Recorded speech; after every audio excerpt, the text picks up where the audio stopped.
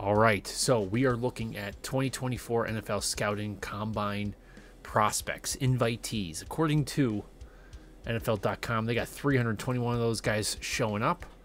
And I shouldn't say showing up, they're invited. We're not really sure if they're all going to show up. Some might only do the testing. Maybe some might be just doing the field drills, position drills. And then some might just be there to do the meetings and interviews. So some people are injured, but 321. So, almost all these guys are probably going to be drafted. So it's obviously important to watch, at least keep up with how these guys progressed and test it out. Running through here, not a big list of tight ends. Offensive line group should be massive. Good. Saw some good names in there. D-line should be pretty big. Probably missing a few in there this should probably be a little bit longer. Solid group for the linebackers. D-back should be huge. Seeing some good names there, but also... So, yeah. All right, well, let's take a look here. Let's start off at the top. Quarterback group, decent. Let's see. Daniels. There's May. There's Williams. So they're all three of the big guys are showing up. Plus you got McCarthy, Penix, Nix. Anybody that really needs to probably improve their stock would probably be Joe Milton and Bo Nix there. Milton can, I'm not saying he has to, but he can probably with his testing. I don't think he's going to run really anything, maybe like a 4.7 in the 40. His vert and his other testing might be pretty decent. Nix, not necessarily he has to, he's got a good athletic profile. Maybe he can, maybe come in a little bit better than expected. But I think his interviews and obviously his field drills are probably going to be big for him. Penix is probably can get hurt, I think, in this way, both physically and on the score sheet. Maybe I guess if his agility is better than expected, and that's if he tests it, maybe that puts some people at ease with his ability to handle a NFL pocket and not have a pristine pocket that he had pretty much all the time at Washington. I guess Pratt could probably improve his stock. Rattler can confirm that he's better than expected. And you know what's interesting? Oh, there's Jordan Travis. So Jordan Travis, he was one of my, he was basically my top sleeper, if that makes any sense. He got the Dak Prescott, Trey Lance injury with the ankle, snapped it, twisted at the side. So I'm sorry. Pretty sure he's not going to be testing or doing anything physical, but he's going to be there probably for obviously the interviews and meetings. I guess McCarthy could probably prove that he's a better athlete than projected. I don't think his measurables are going to help him out. He does not have big hands, and that to me actually counts. So we'll see. To me, I'd grade McCarthy in terms of his performance, kind of like a late date, second round, third round pick. But because of the position value, he's probably gonna be a first rounder, and he's young. So, and you know what? I'll also say this: it's not like in Michigan, it's like a high flying, offense. So, they're a run first, which is okay. Which is fine. And he led that offense, so there's things to say there. But it's not like, it's Caleb where he's throwing all over the place because he has to.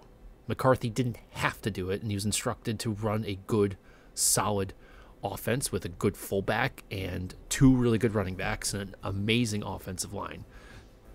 Now, why should that hurt McCarthy's stock? That's not really fair. So I think he might be a first rounder.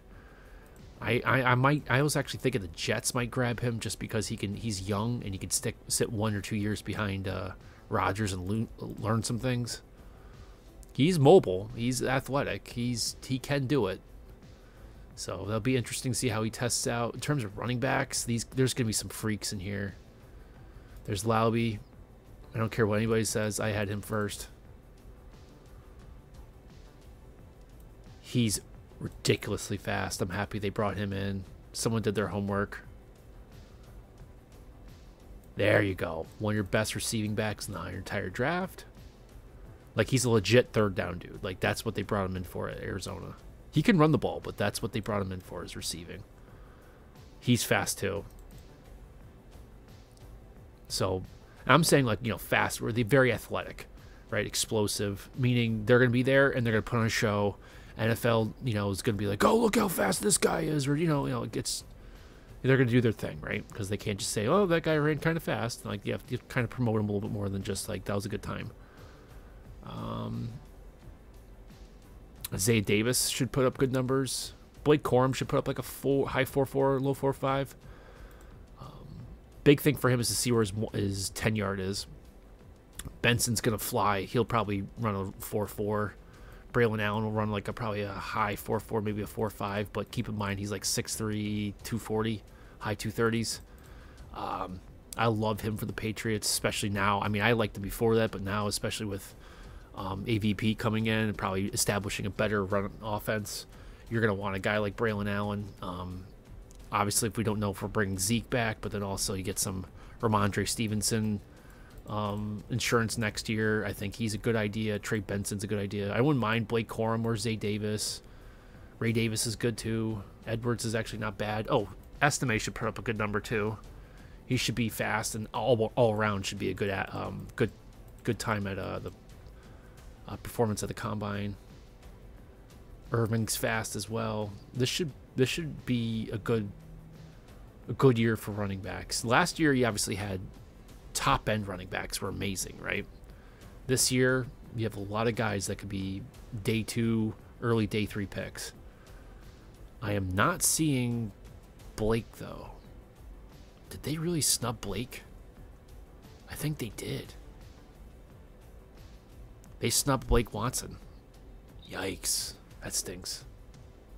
He's a really another good receiving back. I was going to hope that him and Wiley would be great in the field drills.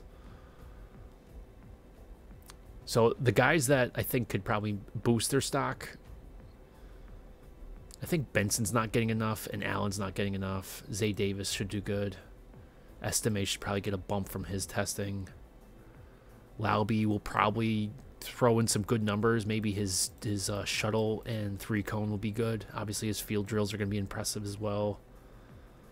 And then Cody Schrader looks pretty good, but I think the guys that could put like at least go completely off the radar, Robinson and then Jalen Wright. I don't want to say Jalen Wright's off the radar, but you know, guys that can probably really pump themselves up would be him. Same thing with Shipley. He's underrated in my opinion.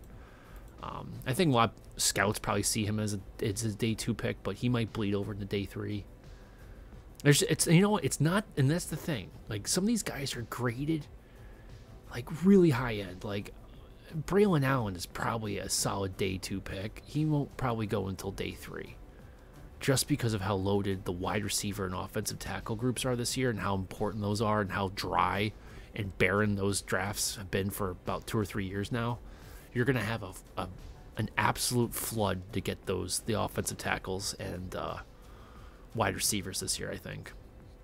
And like I said, I had I think 32 guys I would put in the top 100 as wide receivers, as in terms of their grade, right? So like top day 1, day 2 picks, 30 of them. So, and that being said, like I guarantee I'm going to have like probably 4 or 5 guys that are not on this list that should be there.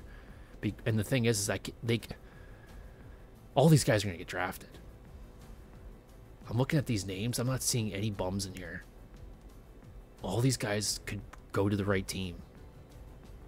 There's obviously your like really cream, right? We got arguably, I mean, I shouldn't say arguably. I think he's definitely the best player in the draft, and I think it's starting to become obvious that he is Marvin Harrison Jr. He should run 4.3s, jump near the high 40s, crazy, everything. Everything should be crazy here for him.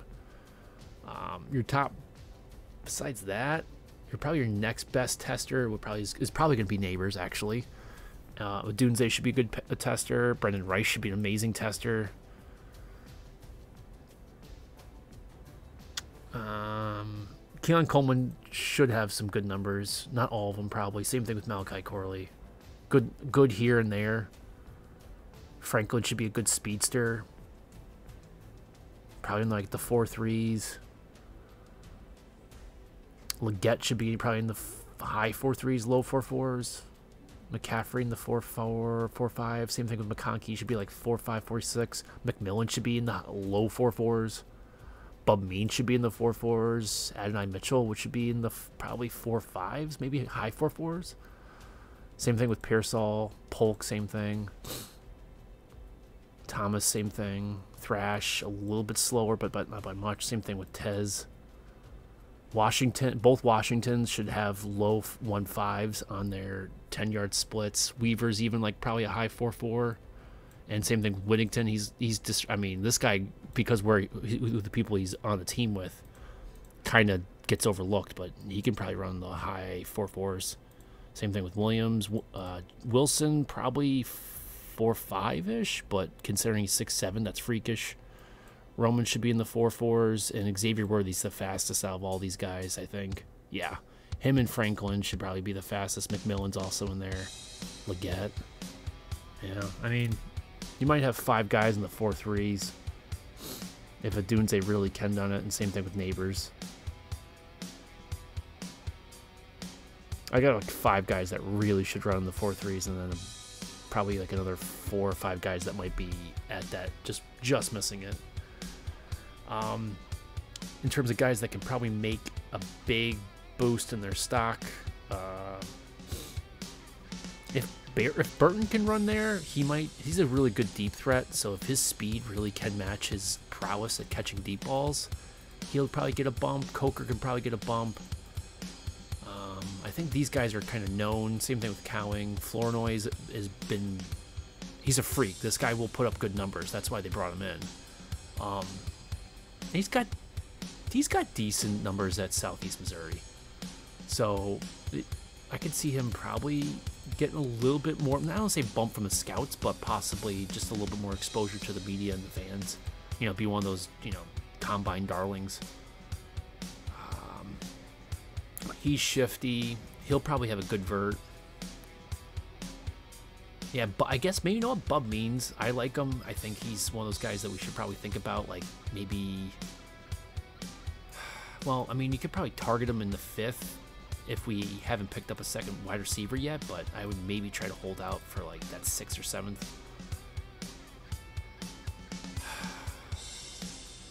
Yeah, I mean, Pearsall's been alright. Pearsall, sorry. This guy, you know what? Yeah, he can. If his numbers are good and his field drills are great, he can bump up a lot.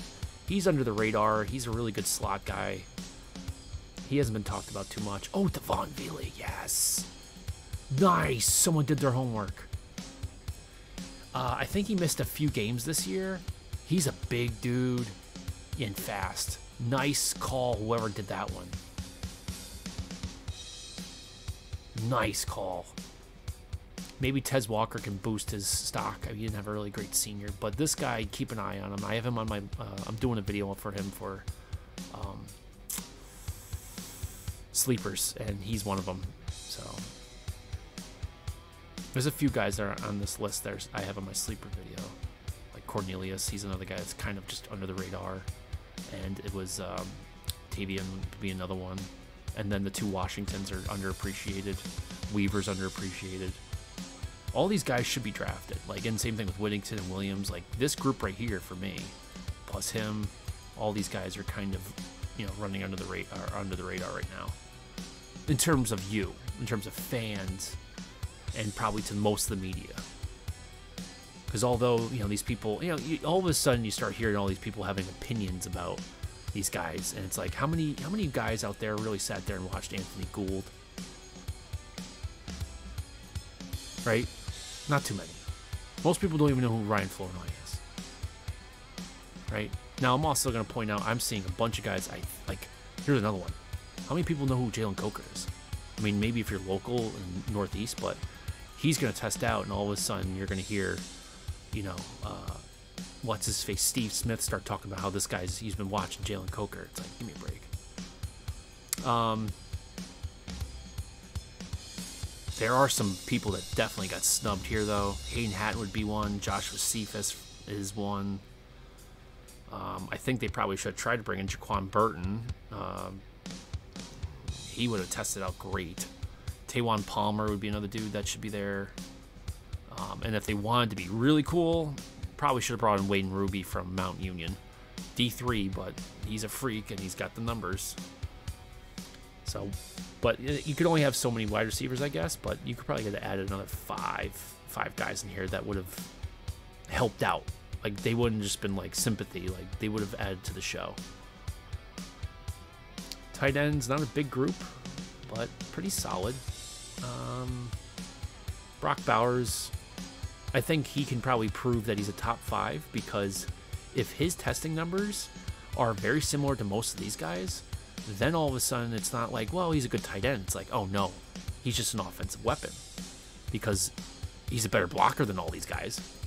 He can play in more positions, more alignments than those guys. So if he's got testing numbers that are similar to these guys, he runs in like the 4.5s. Yeah.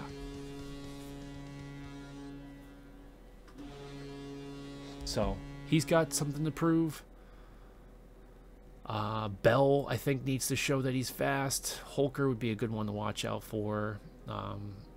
Jatavian Sanders is probably your next best athlete out of all these.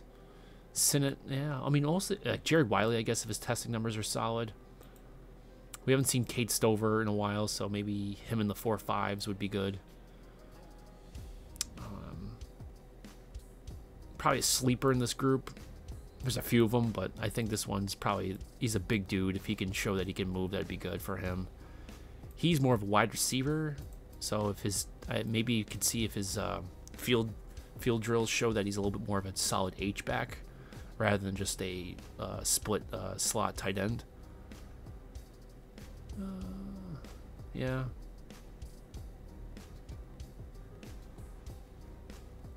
Anybody else in here? Is anybody getting snubbed here? Probably not. All right, offensive lineman, huge group. Right off the bat, obviously Joe Alt we're looking at, but then Kieran Megakaji. I need to see his numbers. He was injured, so I don't know how he's looking, if he's been spending time getting ready for this. But he's somebody that can maybe lose. If his testing isn't that good, he can probably lose some draft stock. Barton's another one. I mean, the guy's really good technical offensive lineman. It'd be great if his testing backs that up. Cooper Beebe, we haven't seen. I expect his numbers to be phenomenal. Especially, I mean, and his on-field drills should look good too. Javion Cohen's another guy that can probably get a good boost from this. Brandon Coleman should test out like a beast. Same thing with Frank Crum. I mean, Danko was the biggest dude in the whole entire draft, basically. I think he's, what is he, 6'8", low 370s, high 360. If he can show that he can move, that's good. That's the big thing, is just to prove that you can move, be a big dude, move, and not just be a liability. Because once you get to the NFL, dude, like, I'll take the guy who's 6'6", 320 versus the 6'8", 370 guy, because if you can't, dude, if your kick step, you're getting smoked, doesn't matter how big you are, because I can move a few extra inches quicker than you can. It doesn't matter if you got an extra few inches of reach. Doesn't matter. If my first step is half a second quicker than yours, that's several feet. So it doesn't matter if you could be 9 feet tall. I'm still gonna beat you if you're slow. Ethan Driscoll, Marshall, he can probably, yeah, he needs to probably prove he can move. Good call bringing Israel in. I love that guy. Someone's been doing their homework for the combine here. He'll test out great. Same thing with Olu Fashano. He'll move. He might have one of the top 40s out of all the offensive linemen. Fisher will be great to see where he's at. Yes, bringing Flaxen. Nice. Foster. Okay. Good to see. I want to see how he moves. He's a center, but he hurt himself towards the end of the year. I think he did participate in the Senior Bowl, but it'd be nice to see where he's at. He's a good guard. Haven't seen him since his injury. I'm not sure if he'll be testing out or not. Glaze, there's he. He's a good guard. I'd like that. Nice. They brought in Greenfield. Okay. He might be one of the fastest. Guyton's good. Okay, CJ Hansen as a guard, he'll move. Nice. I want to see where Haynes at. Good. Christian Jones, there we go. This is a good group, guys. Okay. JC Latham. Oh, good center. Matt Lee's a good center. Mahogany, there you go. Sorry. And McCormick. Both these guys. Good. Both of them being good guards. Underrated. Mims. Haven't seen him in a while. Big dude. They brought in Jacob Monk. Someone's been doing their homework. Jacob Monk's a beast. Center for Duke. I have him on my sleeper list for interior offensive lineman. I haven't done that yet. I'll get to it, but maybe he won't be a sleeper. He won't be a sleeper after this is done. But you heard here first, guys. Jacob Monk. Keep an eye. Patrick Paulson. Good. He'll probably bench 30-something times in the just crazy amount of reps. His arms are like 31 inches long, and he's got a big barrel chest. His range of motion is probably like 4 or 5 inches on the bench. He'll probably blast out 30 easy. Whereas Walter Roos probably might get, if he could bench 30, that'd be impressive. Even though he's a bigger dude than Jackson Powers, his arms are massively long. His range of motion is probably 1.5 feet, which is harder, right? Kingsley, that's probably, out of all the offensive linemen, he's probably the one that's going to probably, him and Olufashanu. It's always the weird last names. Those guys should show up and have probably be those, the guys that they want to highlight. He's a good center. Can play guard as well. Good. Another underrated center who can play both guard too. So guys to keep an eye on. If these guys, see, the thing is, if these guys drop, these guys are probably second, third round grades, right? If you can get them in like the 5th or 6th round, it's like, oh man, it just becomes at a point where you're like, it's too hard to pass these guys by.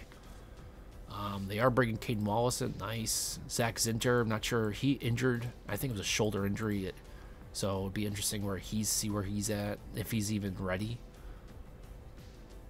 Anybody who's getting snubbed there?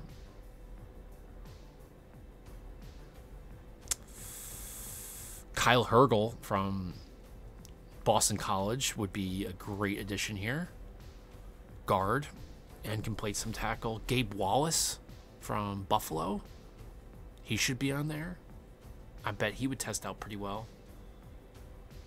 And Nick Correa from Rhode Island. He should be on there too. Sundle's in there, which is good. Sincere Hainsworth from Tulane. Is he on here? No. Again, another like 4 or 5 guys you probably would have put on here that would have made it a lot better. Shoot. I shouldn't say a lot better. Would have added to it. Not sympathy, just bring them in, but like made it better. All right, defensive lineman. Let's see. In terms of, by the way, back here, guys that can probably, again, make a big, Megagaji and then Gonzalez. There you are. Those 2 guys can probably really make a big. Zach Frazier be another guy, just because they're coming off injury. And then Dankwa, Crum, Driscoll, this group right here, they're big, tall dudes. If they can prove they can move, that'd be big, because they can go from maybe UDFA / late day 3 and give themselves a good bump. And then I guess Barton, BB, a lot of these guys who are juniors that are coming out this year.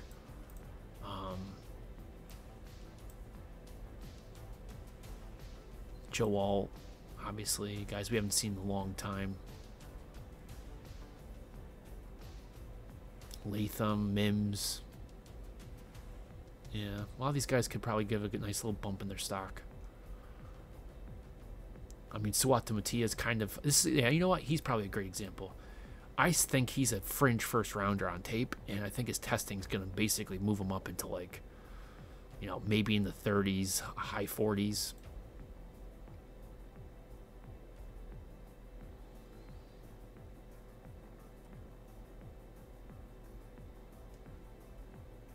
He can probably get a bump from this. Caesar probably could, because he'll test out great. Tyler Davis is going to impress. Dorless is going to impress. These two guys should have a field day. Fisk will too, especially in the bench. He might be one of those guys who hits in the mid-30s on the bench. He's got, again, another dude that's super strong. Big barrel chest, short arms. He'll bang them out. Gabe Hall's another guy that's probably going to have good numbers that could give himself a good boost. Jalix Hunt probably should have some decent numbers for his position. Javante G. Baptiste. Chris Jenkins probably should be the Kalijah Cansey of this draft. He'll probably have awesome numbers and be one of the guys, oh, look how awesome this guy is. It's like, yeah. Speed, Nealon, and Kamara and Nealon should probably have good times. Same thing with Leatu Latu. This is a beast group. He'll test good. Byron Murphy should test like a absolute freak. Same thing with Jerry Newton. Okianoma, they brought, wow. They did their homework. Or they're ripping off my work, maybe. Ruka Horahora, he'll test out great. Chop Robinson will test out. He probably needs a bump. He's been dormant. Like, no one's heard about him for a long time. Chop Robinson, if he can put on a show, he'll bump up. Darius Robinson should have an awesome day. Mason Smith, another guy that you guys probably don't know about. Unfortunately, I haven't got around to doing his video. He's a freak. He is basically Christian Barmore. I think he would be, if you can get him in like the 4th or 5th round, he would be one of the few defensive tackles I'd really want to consider going after. He is ultra long, explosive. He's just raw, and he got injured last year, and it took a while for him to get back into it. He's another guy that's going to probably have awesome numbers. Sweat will be interesting, see how he moves. He'll be another guy that puts on absolute freak numbers, probably in the high 4.3s, low 4.4s for his size. Insane. Verse will have a good time. He's fast. Trice, we haven't heard too much from in a while. Eric Watts getting a... It's good that they're bringing him in. He fits the build. He's 6'6", like 270 something. He should be in here. It's just this last year was kind of disappointing for me. I thought he was going to have a great year. I'm happy he'll get a shot. All right, linebackers. Is there anybody missing from that one? I think they probably should have brought Sonny Anderson in. That would have been good. That's about it, though, right? They got most of the top guys in there. If they got Sundia Anderson, that would have been probably some, yeah. Justin Rogers gone. There's a few, I don't want to say duds in here, but they could have made it a little bit more interesting with some of the other guys that probably would test it out a little bit better. All right, backers. Chris Braswell. He'll test out like a beast. Oh, yes, good call bringing him in. Underrated. Super sleeper. Curtis Jacobs, another, here, Tyrese Knight, another underrated guy. The Murphy, Gabriel Murphy, he can play everywhere in the front seven. I'm not joking. So maybe his testing boosts his stock. Dallas Turner's not getting any respect. People, I mean, again, a lot of these guys have just really not been involved in the pre-draft process up until now, at least in terms of like the public eye. So some of these guys, it's like, oh yeah, he's like a top 10 pick, you know? Oh yeah. Same thing with like Leatu Latu. You know, guys that have been kind of just out of the eye right now. He'll test out like a beast. Same thing with Watson and Peyton Wilson. Probably be one of those combine darlings. Anybody missing from that linebacker group?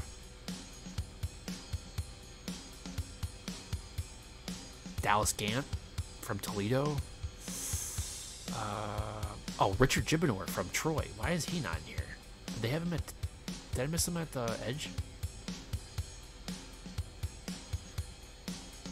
No. They didn't bring Richard Gibonor in. Jeez, come on, guys. All right, defensive backs. Good slot guy. He's finally getting some appreciation. He came on strong at the end of the year. These guys should test out great. Cole Bishop, you know what? Maybe he'll test out better than I thought he would. Ooh, good call bringing him into the fold here. Whoever picked him up. He's kind of like my sleeper for a potential replacement for Duggar. playing style and build very similar. Not as good, but maybe can grow into it. And then there's my favorite guy in the whole draft, Cooper DeJean. Awesome defensive back. He'll show up. He'll have a great day. Willie Drew, underrated because he's from Virginia State, so kind of goes under the radar there. Cam Hart will have a good testing. Jackson and James will do pretty well as well. Cameron Kitchens, another guy that's kind of not been talked about. It'll be good to see where he's at.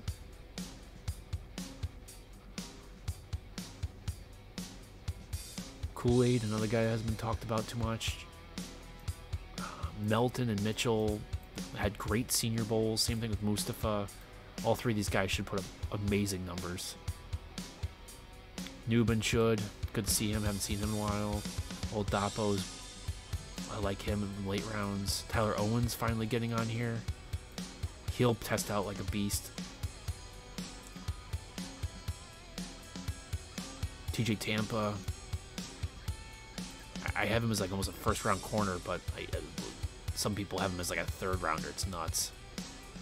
Vaki, you should have an awesome testing. James Williams, also Evan Williams, good. He needs to prove it. I think he needs to prove it to me. People have him as a first rounder. I mean, he looks like he's savvy and he's skilled enough, but I think he probably needs to prove that he can keep up with NFL wide receivers. Kalen King could probably prove that he's, he had a rough Senior Bowl. He went from like basically a first rounder to like maybe like day 3 now. So he can boost his stock if he shows up. Anybody else that needs something to help him out? Kalen Bullock would be another guy. He's a good safety that really is not getting too much of attention.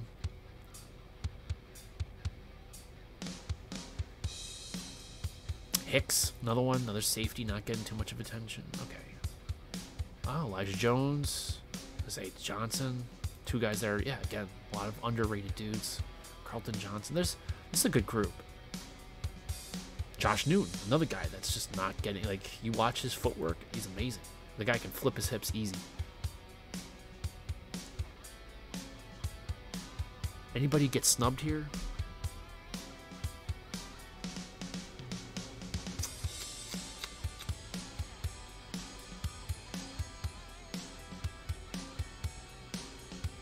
Oh, yeah.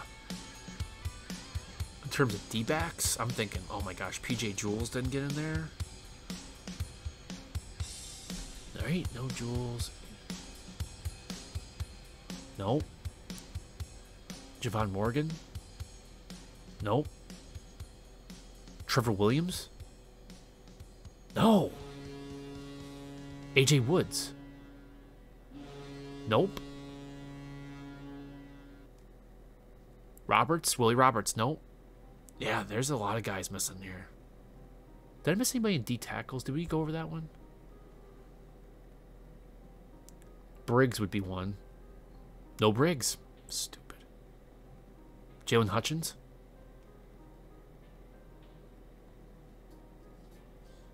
Oh my gosh. No, they missed some here. Riley Mills. He's another one I didn't think I saw in here.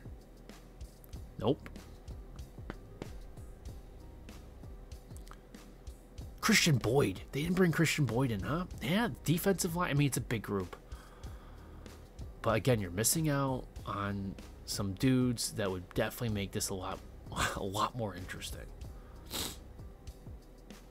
Jeez. Stupid. Yep. They missed out there. But not bad. Not bad. Linebackers, again, okay, defensive backs, and that's basically it. So there's some guys in here. It's going to be tough because, you know what? This is, again, such a nice, tight, deep draft.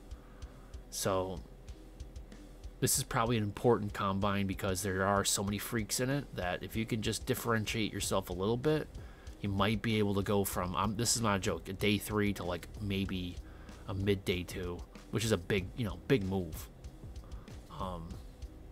just to verify that you are. And then I think the other thing is there's a lot of expectations that these guys are going to be fast and powerful, and if you don't show up, then, you know, we'll just say, like, you can get Keishawn bootied, right?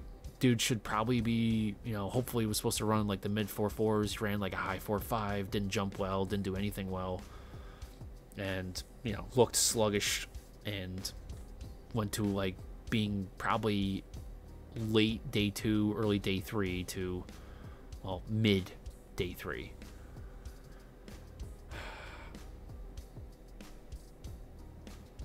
There's not too many snubs, and where they did snub, it's a loaded draft.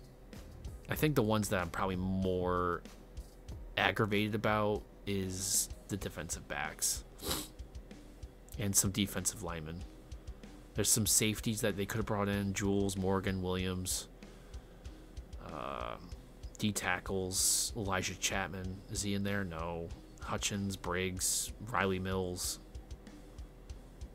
Christian Boyd, a few linebackers. Gabe Wallace and Kyler Hergel would have made the offensive line a lot better. But anyway, for the Patriots, it's loaded. We need everything. So now, one more underrated things about the combine is watching these guys and how they prepare, right? Seeing that they've done their homework, they've walked out their steps, they've worked out their stance for their 40, they've done all those things. Now, again, you might not think, oh, it's just them testing, it's not real football. Yeah, of course. It is in a lab. But again, as a scout, you're looking for guys who do prepare. This is football. You don't just go out there and play pickup football, right? These guys have to do their homework about their opponent. They have to improve themselves, and they do everything possible within the rules to become a better football player. This is a great example of this is something you're preparing for, and you're going to do it as best as possible, and you're going to show up, and you're going to perform at the highest level. And it's going to be a high-stress environment, right? Everybody's looking at you at that one particular moment. How do you perform? And most importantly, if you do have a bad time or a bad attempt, can you rebound? Right? Because, yeah, maybe on the score sheet you might have like a bad vertical. But if you're looking, a good scout can see there and be like, he messed up on his counter move twice, He didn't have a good jump. He just messed up on his counter move. But I can see that he's got pop in his legs. Yeah. Okay. So you're not, some of these numbers, it's like sometimes it's just someone has a bad start, bad first move on their 20-yard shuttle, stuff like that. Good, scouts can recognize that they're faster than advertised or more explosive than advertised, right? So that's one thing. Also getting measurements, the physicals, and then the interviews. That's also huge, right? Because this is 321 dudes.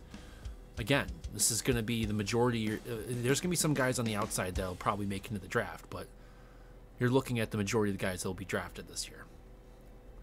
Anyway, I hope this was at least educational. I will definitely do probably an update just before the draft. The combine starts, and then definitely do some reviews day to day. I might even do some watch parties while the combine's going on. Anyway, do you have any guys that you think that should be in here? Anybody who got snubbed? Who are you looking at? What are you looking at? Let me know in the comment section below. If you like this content, please like and subscribe. And as always, thanks for watching.